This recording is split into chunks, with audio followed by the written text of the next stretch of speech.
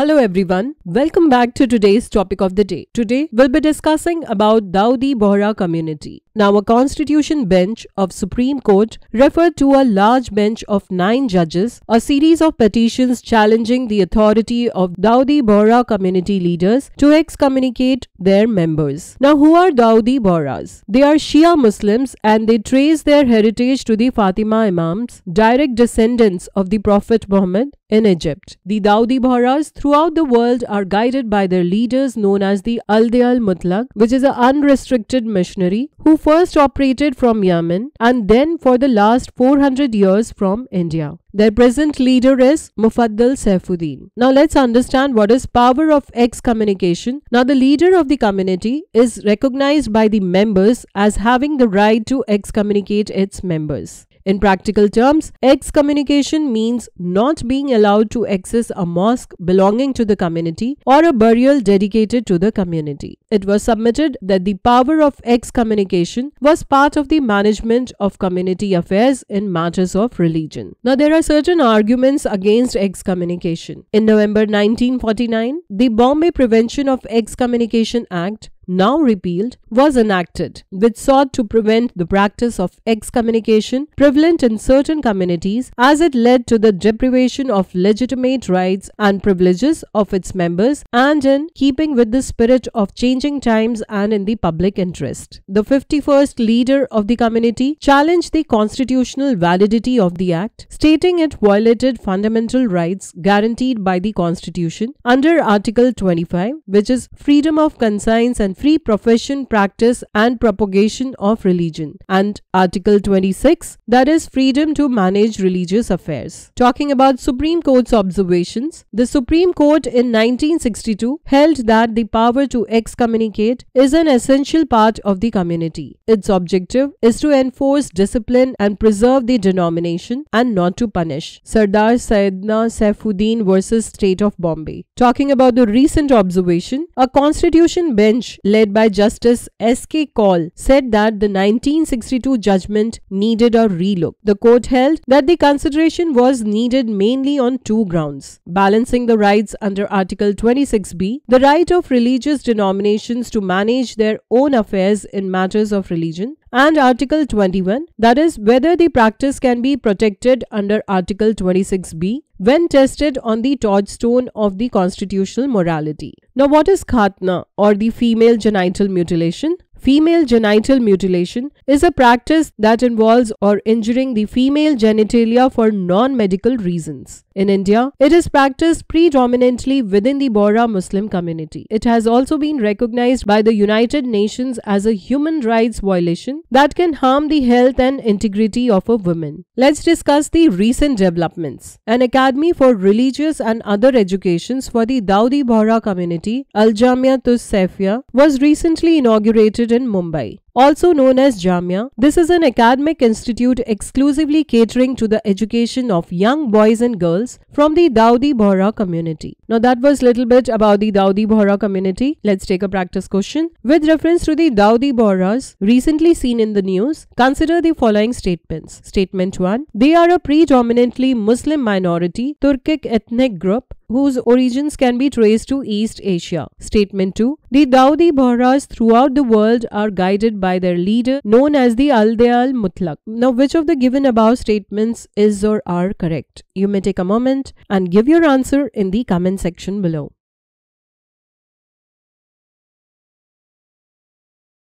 Now the correct answer is B, that is only statement 2 is correct. Statement 1 is incorrect. I hope you liked the video and found the information useful. You may also check out our daily current affairs section on our website, and for more such videos, stay tuned to Next IAS YouTube channel.